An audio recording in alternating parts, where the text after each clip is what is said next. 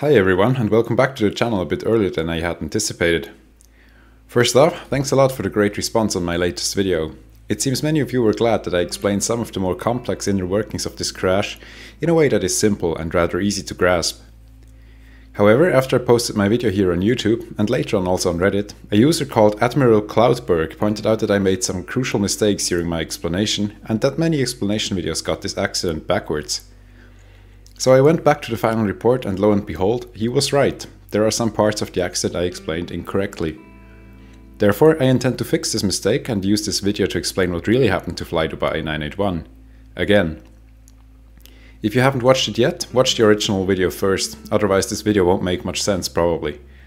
The link is popping up in the top right corner right now, and also you can find it in the description. Now let's get into it. Again, welcome to airspace.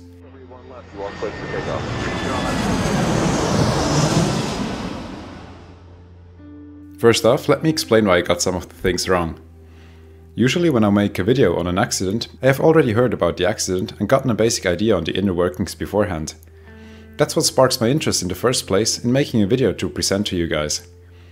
Afterwards, I dig up the final report and refine my knowledge on it before producing the respective video. For this accident, I had no idea how it happened, and I had to go through the entire final report, which was originally issued in Russian. The translation to English is okay, but far from perfect, and the style of writing is rather mind-numbing, so I must have read over a crucial detail that was hidden between the pages 160 to 170 of the 175-page long report. Anyway, enough excuses, let's get into what happened to Flydubai 981. Let's go to the point in time where the crew performed their second go-around. I stated that the crew applied the go-around procedure incorrectly, and that is partially true. In fact, a go-around should be performed with a reduced thrust setting, considering the low weight of the plane. However, it is of course absolutely fine to go around with full power if one anticipates the strong pitch-up moment that comes with such a maneuver. Here lies the first thing I missed that the committee noted.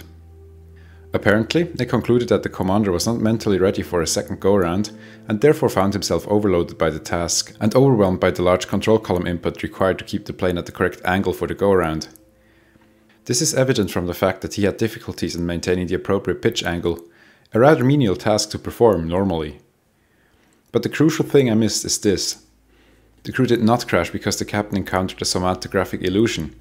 The board mentioned that it might have contributed at some stage of the accident, but the accident is not solely a consequence of that illusion.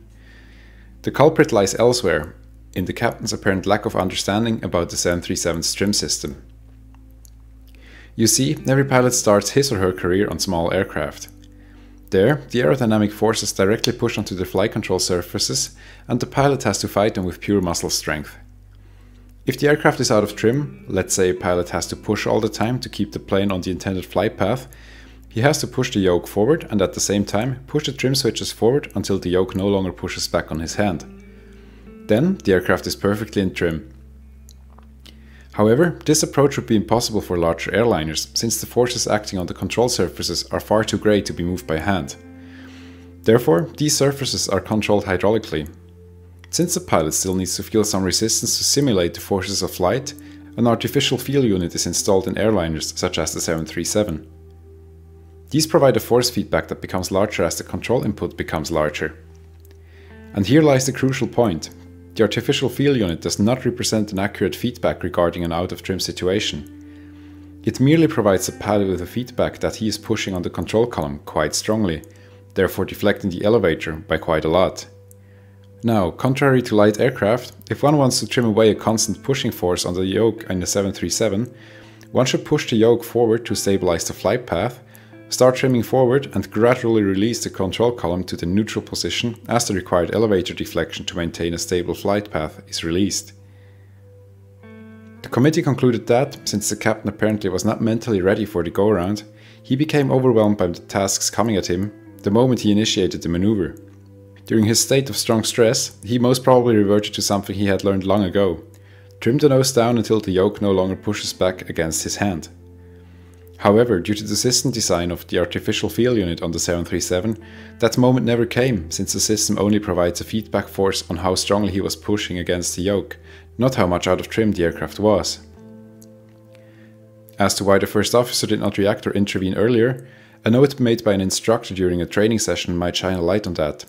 It reads, "First officer needs to be quite a bit more assertive in what is needed from the captain. Tell him what you want done and do not wait for the captain to inquire with you or direct you in this regard." One can therefore assume that the first officer was rather timid in his style of intervention. You see, in the end this accident was more complex than I thought. I once again apologize for the mistakes in the first video, and I hope I could shine a light on the matter now.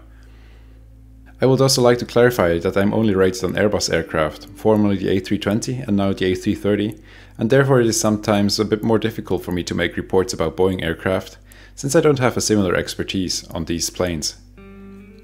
Special thanks to Admiral Klauberg, who, as I found out, has a great blog where he writes about aircraft accidents. Check him out if you like, I'll leave a link in the description. That said, thank you very much for watching, again. Make sure to subscribe so you won't miss any future episodes. See you next week.